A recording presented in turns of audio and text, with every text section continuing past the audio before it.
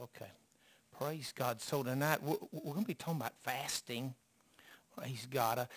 It's very, very ironic. I always like to talk and teach on fasting at the first of the year. And when I was home, I had a pastor on Wednesday night. He talked about it. I thought, well, this is pretty good. And I'm gonna deal with this. And so, and again, I'm not saying anything negative about him. He's a great friend of mine. Okay, great friend. I esteem him highly.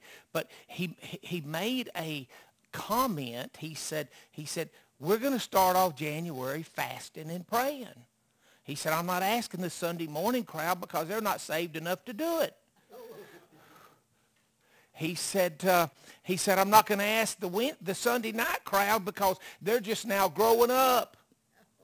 He said, but I'm going to ask my Wednesday night crowd. I'm going, oh, Jesus, you're burying yourself. Calm down, Tony, calm down. He said, we're going to fast for 30 days.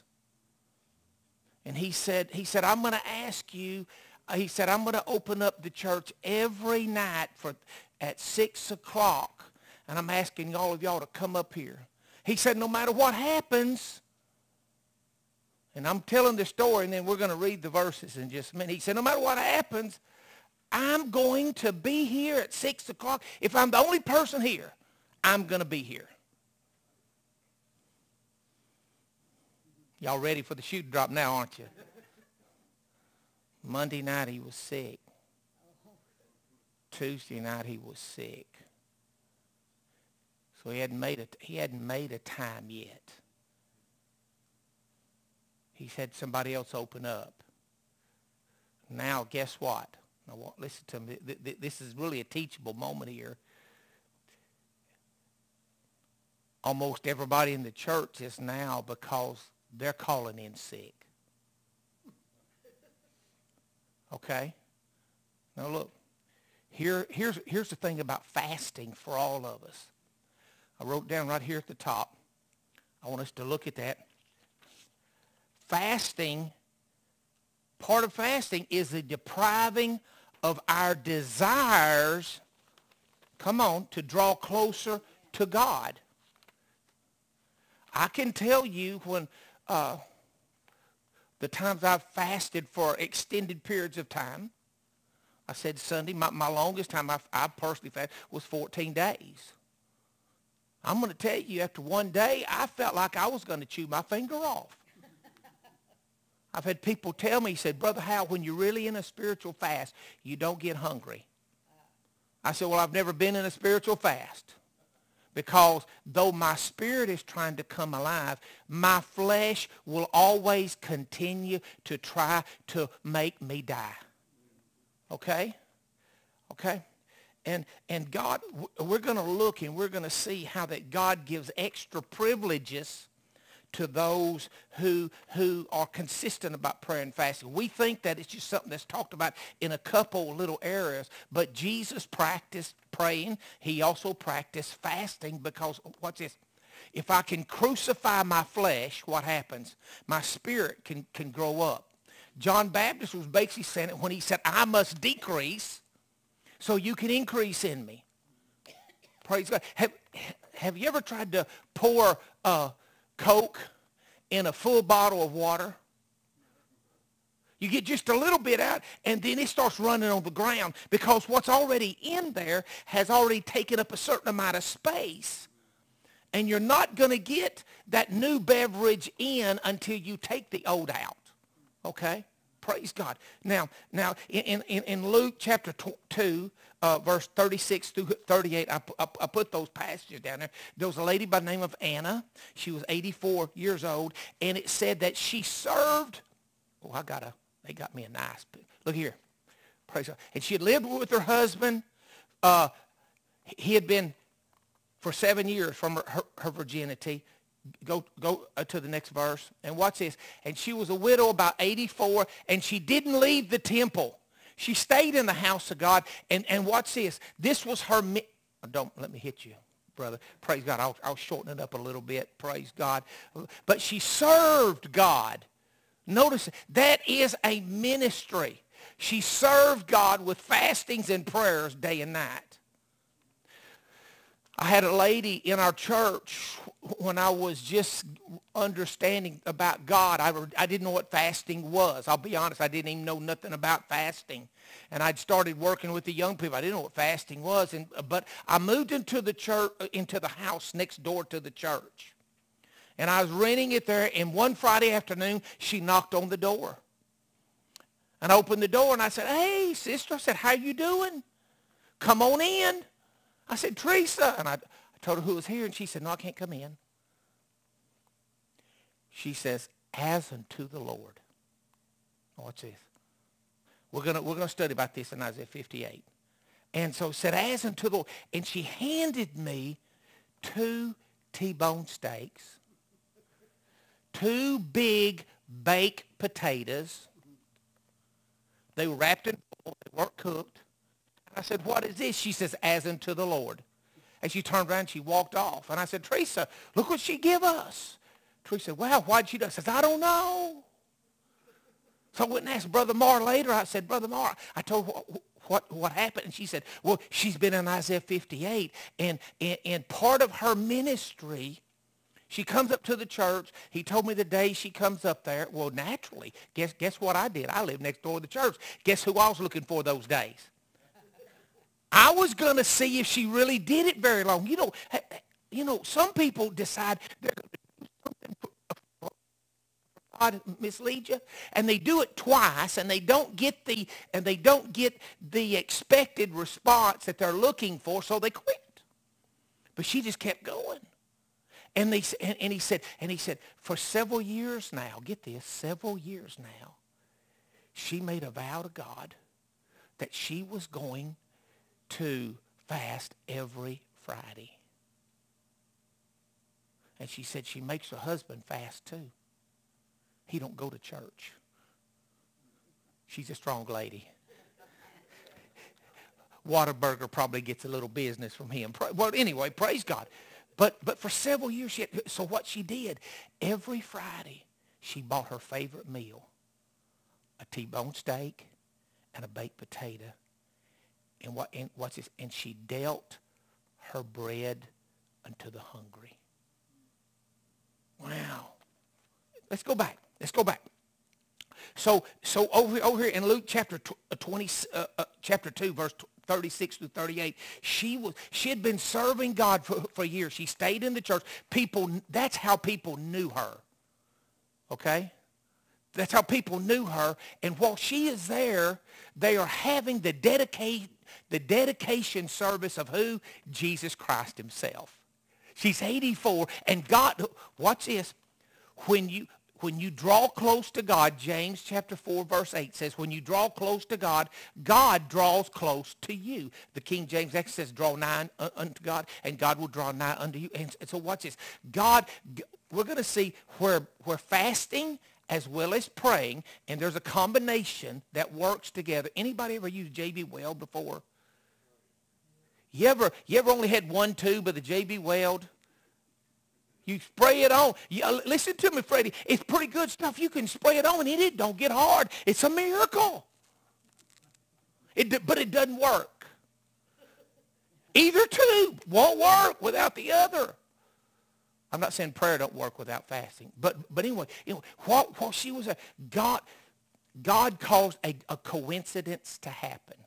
That's how we see it on this side. But God is manipulating and moving things around. And he said, Anna, you're 84. At the age of 84, a lot of people would stay home because their bodies hurt. They hurt. But I'm going to bless you, and before you pass away, you're going to see Jesus Christ, the Messiah, in the flesh. Man, that is a pretty powerful thing. Now we read over here in Mark chapter 9, verse 28 and 29. Also, it talks about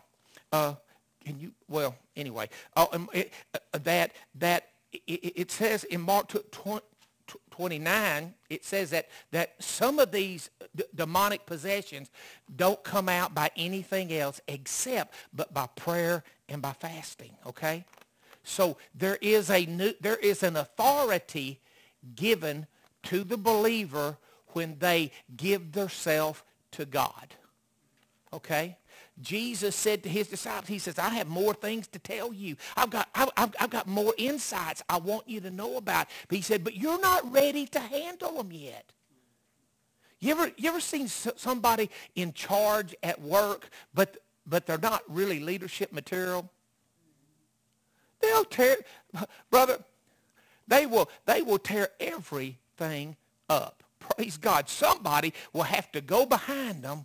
Praise God. And watch this. If it is the boss's son, hello.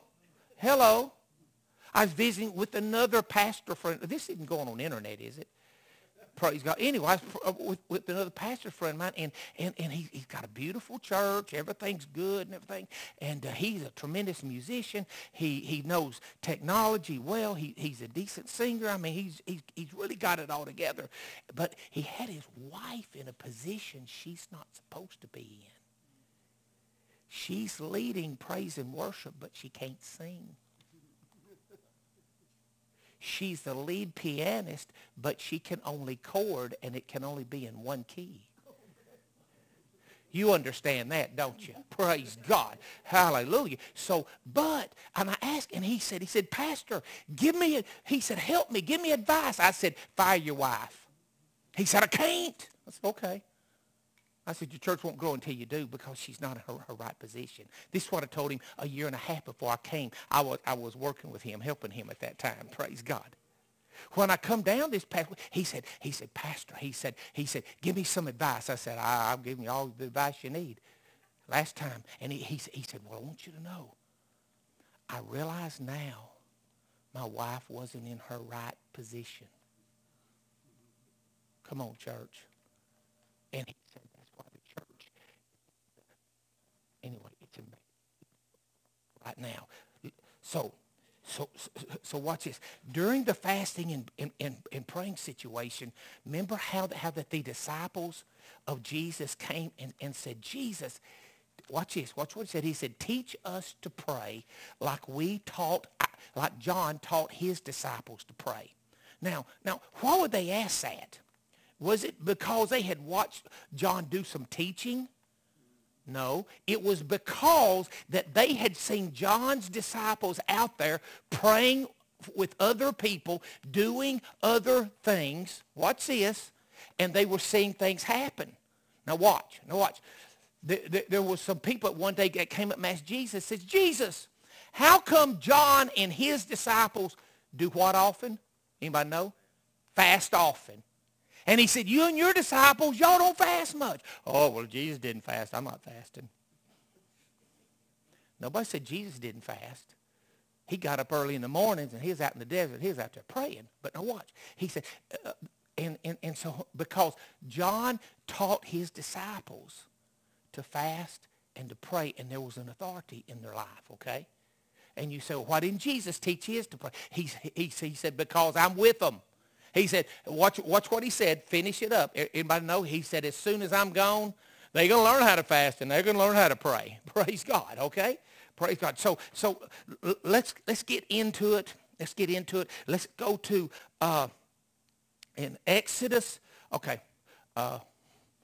Exodus chapter 20, verse 5 and 6. Matthew 6 and 33. 1 John chapter 2, verse 16. Ecclesiastes chapter 5, verse 2, and then 4 through 6. Isaiah 58, 1 through 4. Isaiah 58, verse 6 and 7. Then you're going to do 8. You're going to do 9. You're going to do verse 10. Freddie, verse 11. Verse 12. You're going to do verse 13. And then, David, you'll go back and do verse 14. Praise God. Okay. So, here we go. Fasting, again, let me say it. Now, this is my belief in that, is that it says fasting is the depriving of one's desires to draw closer to God. Okay? I want to tell you this. I know I used to go to this holiness church, and they talked that when you really had a good fast, you didn't get hungry. I'm going to tell you something. You're going to get hungry. Okay? You're going to get hungry, and you're going to find every excuse why you shouldn't fast. Okay? Praise God. Okay, let's move us honest right us now. Okay, Ecclesiastes chapter... okay, no, excuse me. Exodus chapter 20, verse 5 and 6. Ye shall not bow down to them who serve them. Now, this is one of the 10 Commandments. Go ahead. I, the Lord your God, am a jealous God, visiting the iniquity of the fathers of the children to the third and fourth generation of those who hate me. Verse 6. But showing mercy to thousands, to those who love me and keep my commandments. Okay, this is the second of the 10 commandments, okay? Now, I want to show you here that one of God's commandments was to fast. Go back to verse 5. Okay, he tells them, don't bow down yourself to them. Don't serve them, because God is what? He's a jealous God. Why? He wants to be first in our life, okay? All right, okay. And so we'll leave that alone there. Okay, so now go to Matthew 6 and 33. But seek ye first the kingdom of God, his righteousness, and all these things shall be added unto you. Okay, seek ye first the kingdom of God and his righteousness, and all these things be added. And we're going to put that together with 1 John chapter 2, verse 16. For all that is in the world, the lust of the flesh, the lust of the eyes, and the pride of life, is not of the Father, but is of the world. Okay. The verse you read, Matthew 6, what did it say? Seek ye first the kingdom of God and his righteousness. Oh, sometimes we say, seek ye first the kingdom of God and all these things. No, his righteousness, his standard of right. What he determines is righteous. Now watch this. Go back to the next verse, 1 John 2. He says, this is what the world has for us. The lust of the flesh. What's the first thing that happens when you start fasting? Huh? You get hungry? If my wife knew I was fasting, that was the day that she made those moon pie-sized chocolate chip cookies. You know, and I said, babe, what are you doing? You know I'm fasting. She said, I didn't know. My flesh was raging. How many people have started a fast with God, and then as soon as they got hungry, what happens? You eat. Why? And you say, it was too hard. But you know what he says in Hebrews? He said, you have not yet resisted unto blood, striving against sin. We give up too easy. Now watch this. And the lust of the eyes. Wow, honey, look at this. Man, I remember when ponchos, y'all remember when ponchos used to be around? Praise God. You know, and so when I was young, we were poor, but I could get all I wanted to eat. I didn't care how good it was. I just wanted a lot of it. Okay? You know what I'm talking about, guys? Praise God. And so I'd see a commercial about ponchos. I wanted ponchos. I'd lick that TV screen if I had to, praise God, because if I saw it, I wanted it. Okay? These are things that when you get saved, God wants to break. Because watch this, until we can break the pride of self, of what we want more than what God wants. And watch this. And he says, then the pride of life. None of that is of the Father, but all of that is of the world. Okay? Now, and you're thinking, well, brother, you hadn't really proven it yet. Okay, so now we're going to take it all together, and we're going to the book of Ecclesiastes. Now, look, David wrote Psalms. He wrote some of the Proverbs, but Solomon wrote most of the Proverbs, and then he got off into Ecclesiastes, and we won't even deal with that. But watch this. In chapter 5, verse 2.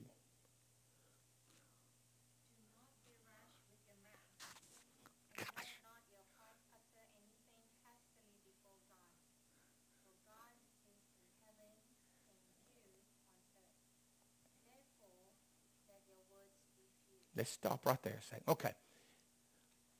We know what rash means. It doesn't mean you're broken out and you need to put a little ointment on. But don't make any promises too quickly. I was sitting there on Wednesday night, and he was saying, I'll be there every day. He said, nothing can stop me. And I said, oh, Jesus, you're burying yourself, buddy. Praise God, because I know you're going to make the first 3 weeks easy, but when everybody else quits showing up, there's still going to be that grandma that's going to drive by just to see if you're still there because she wants to tear you down. God wants to lift you up. So you shouldn't be saying that. Listen to me. All of us, if we're not careful, we put ourselves in a corner sometimes with what we say. Okay? Now watch this. He says, let your words be few. Go ahead, sister. Verse 4.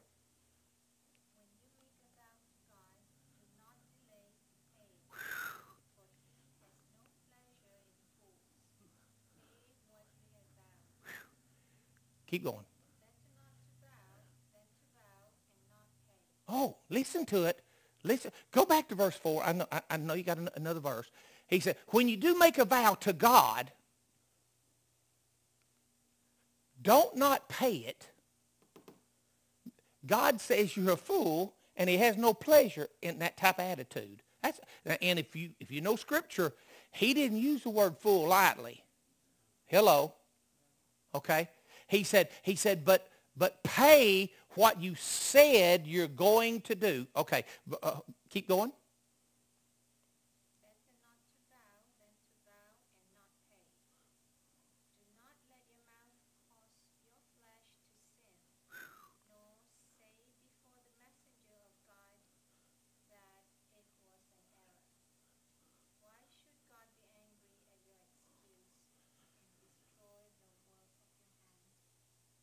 Listen to me. What Ecclesiastes is saying, he's saying that when you tell God you're going to do something, if you don't do it, it's a sin. Are you with me? And so here is the, well, okay, I won't ever promise God anything. Hello. But we done looked. Remember Anna the prophetess? She's coming in there, and she made up her mind. I'm coming in, and my ministry is to fast and to pray before God. I'm denying my flesh. I'm going to break my flesh because I believe there's a reward in giving myself to God. Okay? And what was his reward? She got to see the Christ child. Could you, Miss Nita, let me ask you a question. If I'm not going to take you back there, but I'm going to say you're here and you had something you was really praying about, and you felt like it's something real serious, real a big deal to you. And God says, if you're faithful to doing this, I'm going to do it. But plus, I'm going to have my son Jesus appear in your house and have a conversation with you. Whew. I'm telling you. Now look, your husband doesn't know you've had this thing and you go into a fast. Are you going to miss out on seeing Jesus and seeing this happen for that plate of brownies he brought home for you? Are the brownies going to have very much pull on your life? Listen to me. It's only when we as children of God realize the value of what is possible that we'll give up and we'll put ourselves in discomfort. But now here he says, watch this first part. He says, if you make a vow and you don't keep it, you're causing yourself to sin, and that causes a reaction from God. We're going to suffer the loss of something. That's pretty powerful. That's pretty powerful when you think about that way. I'm not adding to the words. I'm just telling you what it says. Okay. So here we go. We're going to get into Isaiah. We're going to begin to read there. Praise God.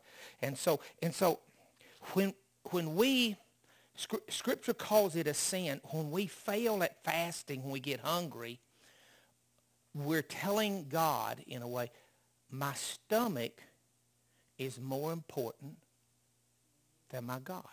Okay? Now, but I want to take you, fasting, we have reduced it down to just denying our flesh of food. You're going to find in Isaiah 58, it's not all about food. It's about so much more than food, okay? And now, we don't fast. For a true fast does not have us fasting so that we can receive. Okay? I want you to get this. Our fasting is so that we can break yokes and bondages and bring blessings on other people's lives. Get a hold of that. Lord, I want to fast today because you know my sister, Lord. She never did get me the right Christmas present. Let her have a wreck today, Lord. Hello. That's not what God wants. Lord, you know that I was in the wrong and John was not. Lord, will you get him? Would you get him? Would you just mash him up good? And, Lord, because you know I deserve it. God says he doesn't want to hear that. Okay? And I know I'm being a little overboard with some of it, but I want to get it. Okay, let's continue on. Let's go over there to Isaiah. Praise God. Okay, you know, our bodies fight denial. You know what one of the biggest problems, we're not talking about the word inside the church is? People getting offended. Even when they're in the wrong, they don't want to be told they're wrong. None of us, let's be honest, anybody here like being told you're wrong? We're all that way. But when we deny our flesh, when we deny the lust of the flesh, lust of the eyes, and the pride of life, when we deny that, because what does God teach us? He says, Miss Sylvia, I want you to esteem Peggy better than you are.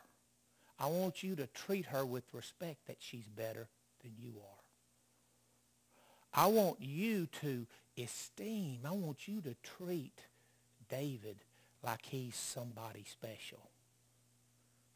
We know he's not. Oh, I'm sorry, David. Pray, no. Listen to me, though. Listen to me, because that hurts us. Amen? That hurts. And don't all of us really like when we do something, don't we like to sort of throw our chest back and see what everybody says about it? And if they like it, I've done that. And if they don't like it, what happens? We leave and go to the other church because we're waiting to be offended again. I'm a believer. I'm a believer it never was God's will for there to be as many churches in a town as what there are today. We have a lot of buildings, but we have very little authority in society because we're offended. Wow. Ooh, go. Okay.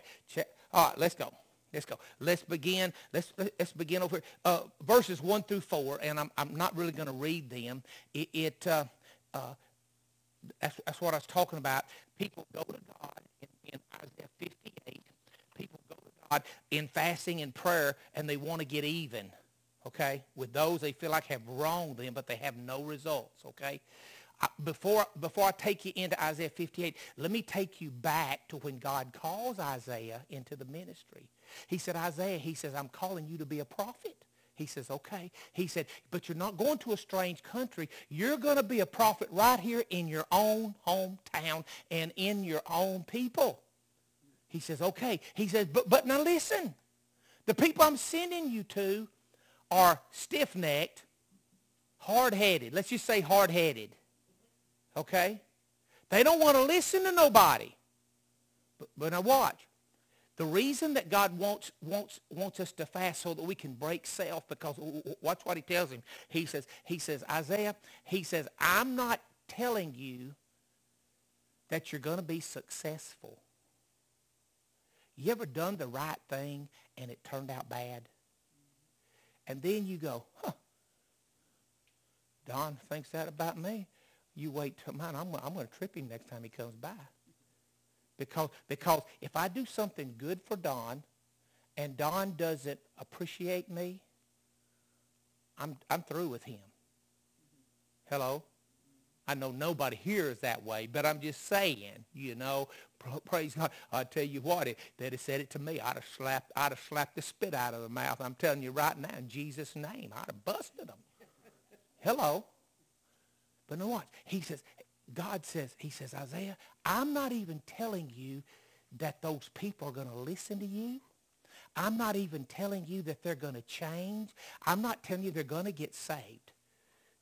Boy, isn't that a way to get, okay, we want you to play the piano tonight. We don't like the way you play the piano. We want you to sing, even though I'd rather have a squealing cat in here than you. Okay, but will you do it for us tonight? You're not going to want to sing, are you? No. You're not going to want to play, are you? Praise God. I mean, that's how to influence and get friends. Praise God. But no, this is what he said. But watch what he said. He said, all of Israel will know there's been a prophet among them. Let's break it down into East Texas. Miss Susan, if you do the right thing and Miss Nita, Miss Aura badmouths you about it, God says, you've been in my presence. I've been breaking you so there can be more of me in you. And look, she may never like you. She may never want to be your friend, but they'll know that you knew God. And they'll know that you hold a higher standard. Wow. Oh, don't you like that scripture, do unto others as they do unto you? Don't you like that? You like that scripture?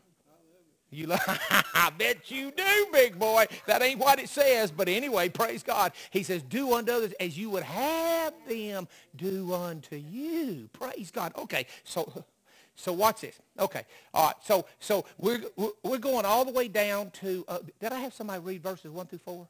I did? Okay. Read it. Go ahead and read it. Yeah.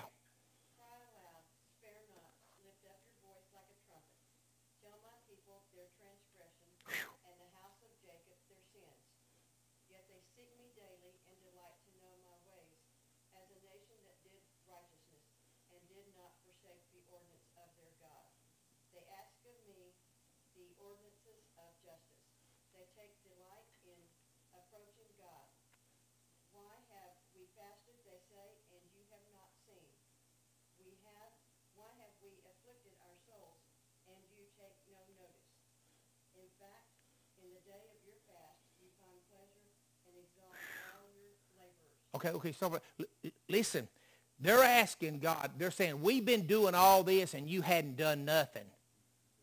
Now God answers them, and he said, because in the day you're supposed to be fasting, you're doing your lifestyle hadn't changed at all.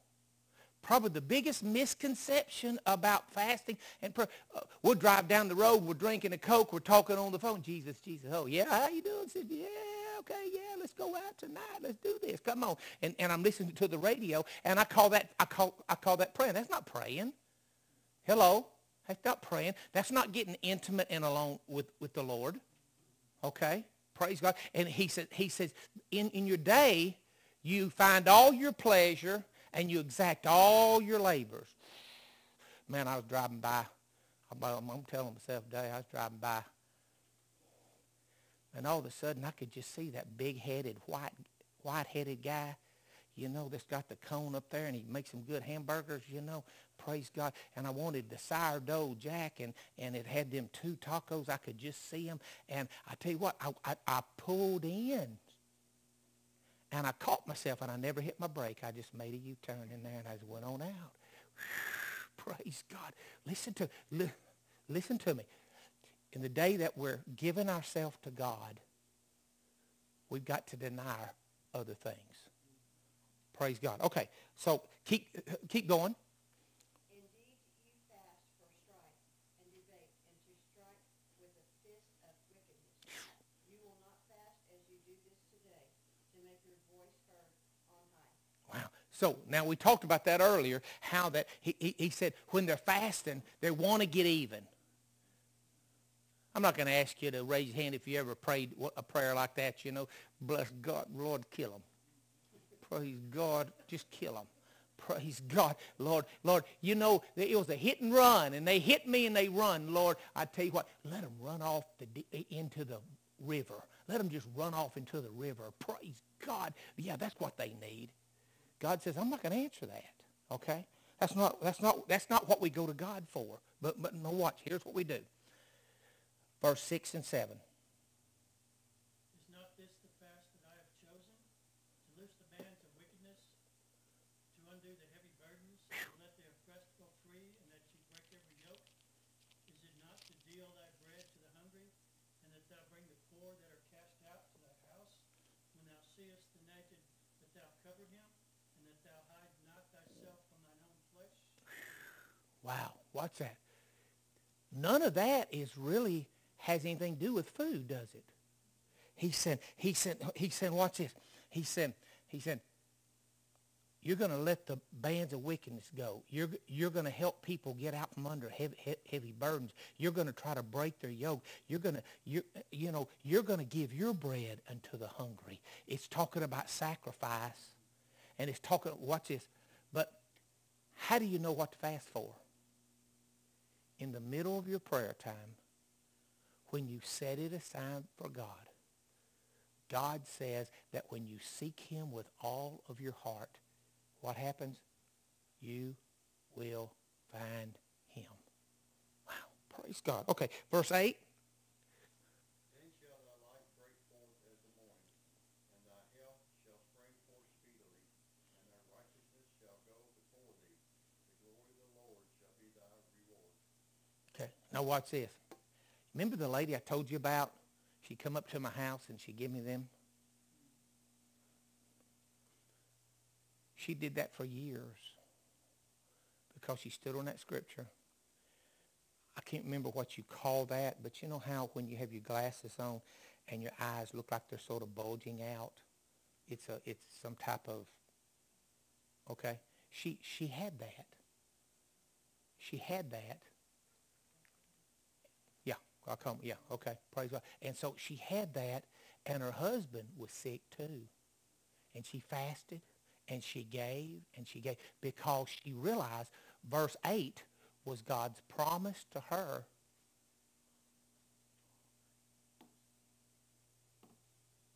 And it says, your righteousness shall go before thee, and the glory of the Lord shall follow you. Listen to me. When you begin to live that way, God's favor and God's blessing comes on you. Things begin to happen for you, okay? He said that your health would spring forth speed. See, sometimes we get it backwards. We fast and we pray when we have a need. Oh, it's totally different. Jesus was the King of Kings. But what he did, he came, and what did he do? He fed, he ministered to, he let the oppressed go free. When John Baptist is in prison, what does he do? You remember what he did? He said, he sent his disciples, he said, go and ask Jesus, do we look for him or do we seek for another? Okay? And when he got there, Jesus didn't really answer him. He didn't say yes or no. He said, you go tell John. What did he tell John? The hungry are getting fed. The blind are starting to see. Why? Because watch this. God says that when you do that, your health's going to spring forth speedily. God's presence will go before you, and God's glory shall be your reward. You are blessed when you begin to fast and give yourself to God. God blesses you in a mighty way. It is, if you want favor, instead of praying for favor, what did King Solomon do? He takes over the kingdom. It's a massive kingdom, wealthy kingdom. And God says, I'll do whatever you want me to do. You just name it. Did he ask for money? Did he ask for long lives? Did he ask for more wives? Oh, golly. If God would have given him any more, I don't know. Praise God. But what he said, but give me wisdom so I can judge this people. And what did God say? Because you didn't ask for long life, because you didn't ask for health, and because you didn't ask for wealth, guess what I'll do? I'm going to give you all of that. Because see, instead of looking for something to bless me, we're looking for something to bless the kingdom of God. And that's really what it's all about. That's what fasting is all about. God wants to break us so that we can come into a closer relationship with him. Verse 9. Then you shall call, and the Lord will answer. You shall cry, and he will say, Here I am. Wow. If you take away the yoke from your midst, the pointing of the finger and speaking wickedness. Okay, watch this. Look.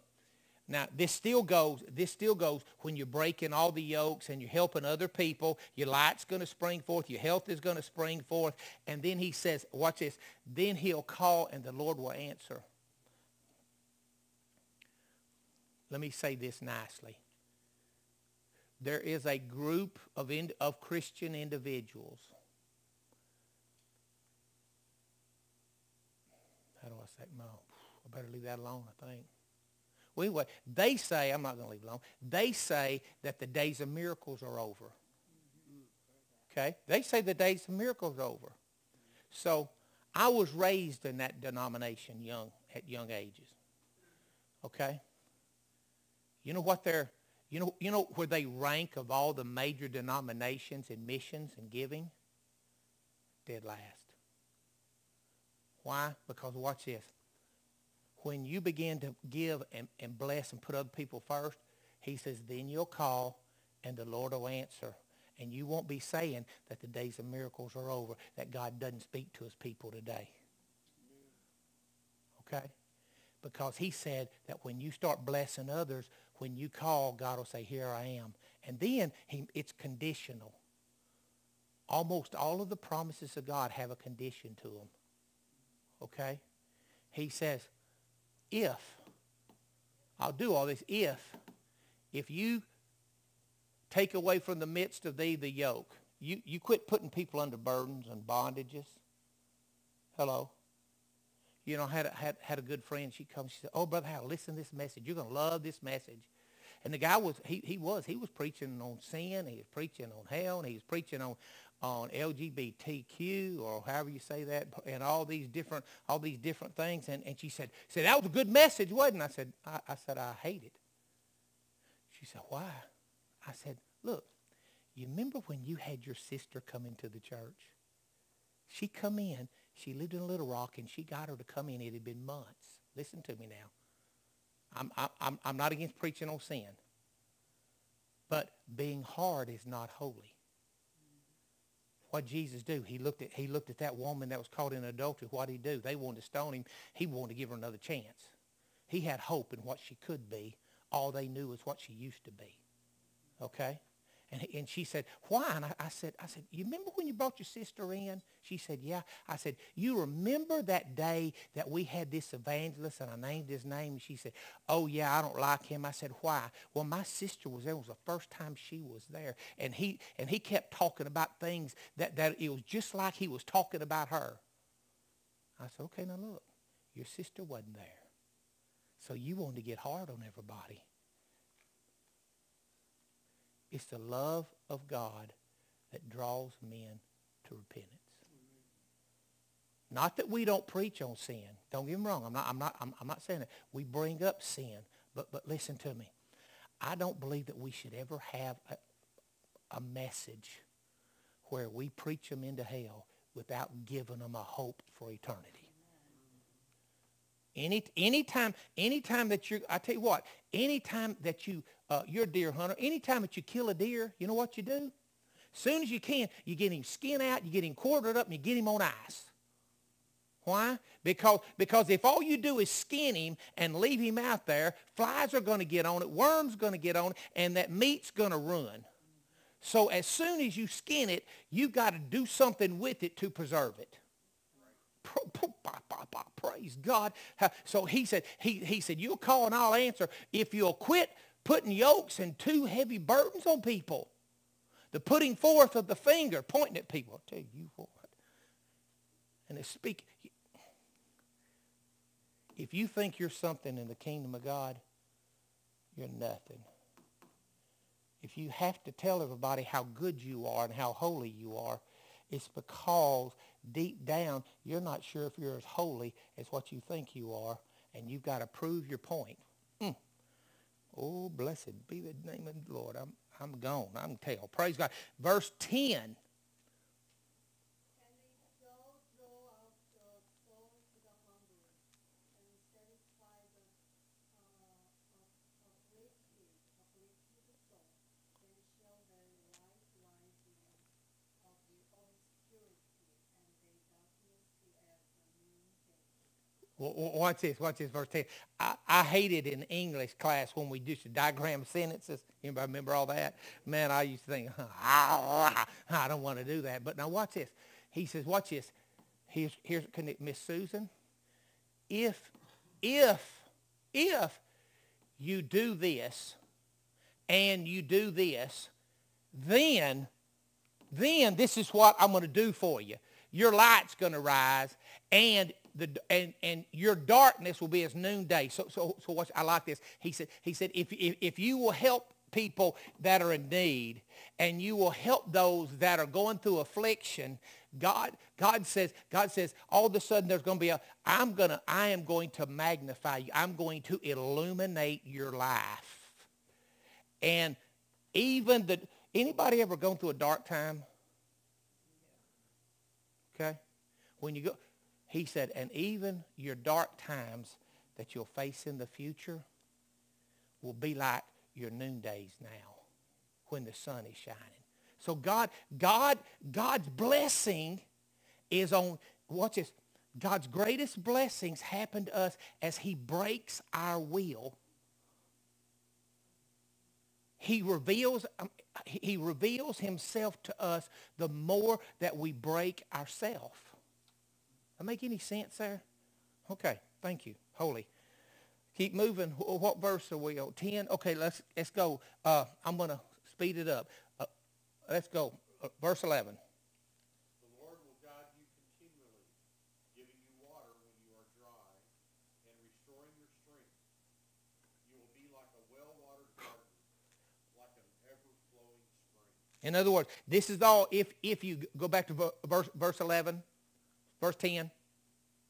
If you draw your soul out to the hungry and satisfy those that are living in some type of affliction, verse 11, the Lord will guide you, satisfy you, even when everybody else is going through a drought, and he'll make fat your bones. I mean, he'll bless you. That doesn't mean you're going to gain weight. Praise God.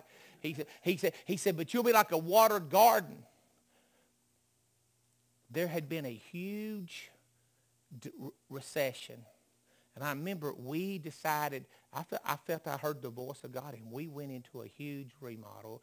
I think it was a little over $1.5 million that we had to borrow, plus we were putting another $1.25 million with it. And everybody, all the churches were cutting back. But I felt like I heard the voice of God.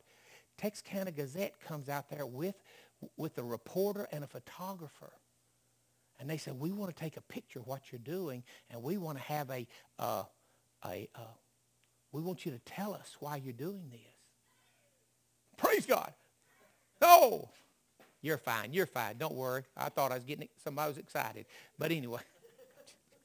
So I tell them my story. I said, God told me, and I told him what God said. I said, I was praying one night, and God said this. He wrote it all down. You know what that sucker did? That guy did? That great guy did? That lollipop did? Praise God. He went to every pastor in town just about and asked them what they thought. And one of my best friends, he said, well, I know Brother Hal, he's a faith, he always talks and walks faith. He said, we're going to find out if he really heard from God or not, because right now we're cutting back. I went, oh, geez, I read the whole paper, and Man, some of my deacons got scared after they read what I said to the paper and then what the other preacher said to the paper. Praise God. But I tell you what, we had a 15-year note. We never took up a special offering. I never mentioned it. I said God would provide. I always just take up one offering. Praise God. And we'd never say if we were doing good or doing bad. You'd have to find out at the end of the year. And God was going to take care of it, or he wasn't God. And I said, if God doesn't take care of it, I'm a false prophet. Get rid of me. If we have to start doing all these building things, it wasn't what God told me. We had a 15-year note of $11,800 a month. Praise God. Ho Chi Minh Trail. Can I tell you, we paid it off in 7.5 years. Never took a and had more money in the bank when we was over than what we started with. Can I tell you, God is faithful, but we gotta hear his voice. Okay, and during that time, this is what got my deacons. I said, guys, if we can pay $11,500 a month, we need to up our missions giving. We can't, they said. I said, we're going to. We were giving about $60,000 a year to missions. God blessed us. The very first year, we gave $135,000 to missions. And every year after that gave over $100,000. We doubled what we were given. Why? Because watch this. God, when God breaks us and we can hear his voice, okay? There's a lot of difference in hearing the voice of God and thinking it's the right thing to do, okay? Praise God. Let me just skip to that if we could. You know the story over here? I've got it here on the back where in 2 Samuel chapter 7, watch this. David comes up to Nathan and he says, Nathan, he said, I got a deal. He said, what? He said, I'm living in a big old house now. The kingdom's doing good. And he said, I want to build the temple. Nathan said, well, you go do everything that's in your heart because God's with you. That's what he told him. And that night, Nathan goes home and he's in, I'm going to say he's got his pajamas on. But he's there and God speaks to me. He says, Nathan, I don't want David to build the temple. His son is going to build the temple. He's not going to build the temple. So watch this. It sounded good, what David wanted. And so Nathan even agreed with the prophet. He agreed with him. That's why the scripture New Testament says, be careful for nothing. You know, don't take anything for granted. But everything by what? Prayer and supplication, let your requests be made known to God. I am a believer. He says, yeah, go do everything that's in your heart. But when he gets there, he says, you go back and you tell David, he's not building that temple. And it's hard to go back when the king's popular and say, David, you can't do it because you've been a man of war and you've killed a lot of people and God doesn't want you to do it. But we do need you to fund our ministry fund over here at the priest. No, you're cut off. We're taking your head off. No, he didn't say that. But what he did tell him, he said, okay. And he said, but your son is going to build it. Now, if you read that story, it says that when King Solomon was king, that they piled silver up in the corners, and it was like dust, and it was just like rocks, and they didn't even count it. And everybody, if you're a casual reader of the Word of God, you think that Solomon did all that. Solomon didn't do none of it. His daddy did all of it. His daddy went out back and found a place, and he said, I want algum trees, I want cedar trees, and I want this type of trees, and I want them piled up. Praise God. Because, listen, David had heard the voice of God. David knew he would never really see it, but he had heard the voice of God. And so he prepared, and so watch this. He prepared, and Solomon had all this stuff. Why? Because the generation before him prepared it. This isn't really part of the message, but I'll tell you, when we begin to fast and pray, God begins to open the windows of heaven. I mean, I'd like to go through the rest of it. I don't know if I'll go 3 more weeks, but anyway. But God begins to speak to us.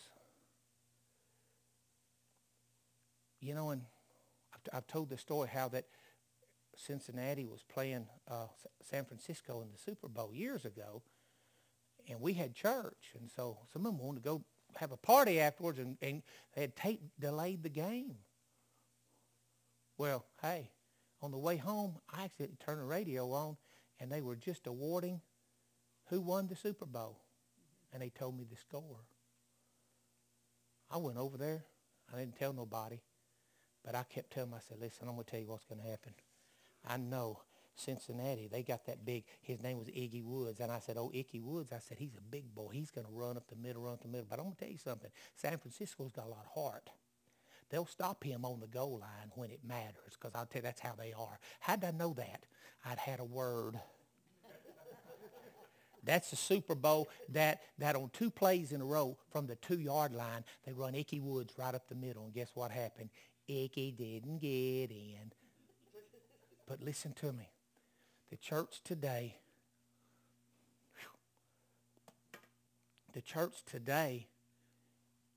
doesn't do a lot of, we're going to listen to the voice of God. We sometimes go about what we think that we should do. And I believe that's where the church misses it. I believe God still wants to speak to us. I'm going to get away from that. I go all night. But when we begin to, as individuals, I know what I'm doing for 30 days. Okay? Nobody will ever figure it out probably. But I know what I'm doing. I know what I'm supposed to do. Okay? And I'm telling you that when my 30 days are up, let me just say this. Fasting's not a one-time event. I'll take, from time to time, I'll just take different things out of my life because I feel like they're getting a little bit too much. Okay? 1 Corinthians, when he's talking about the husband and the wife, and we're adults, but anyway, I'm not going to get real intimate on that. But he says, y'all need to be together. He said, except for a time, y'all are to separate. That's where a husband and wife are in agreement. They separate. I don't mean separate and go. Don't say, Brother Hal says God wants you to separate. But praise God. What he means is instead of there being intimacy and stuff between them, he says they separate for a time. They're still in the same house, but they give themselves to what? To prayer and to fasting, so they can hear the voice of God. I truly believe that some sort of fasting, denying ourselves, is something. It may not go on every day of our life, but there's things that we do that we say, I'm not going to listen to this today. There's a radio station here, Christian radio station here in town. All this is Christian music. But I told the Lord, because I like to get up in the morning, I like to start off and get some good song in me, you know. And so I got that Bose surround sound radio, and it just filtrates through the, praise God. So anyway, God told me, he said, give me 2 weeks.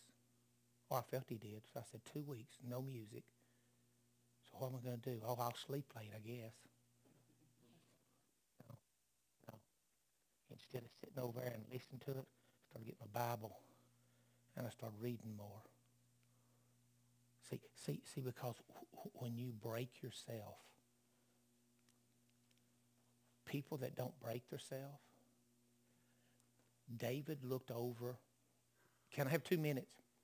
David, watch, he's bringing the Ark of the Covenant back in. Y'all remember, he's dancing. Saul's wife, Michal, she gets on to him, and she says he looked like a lewd fella dancing out there.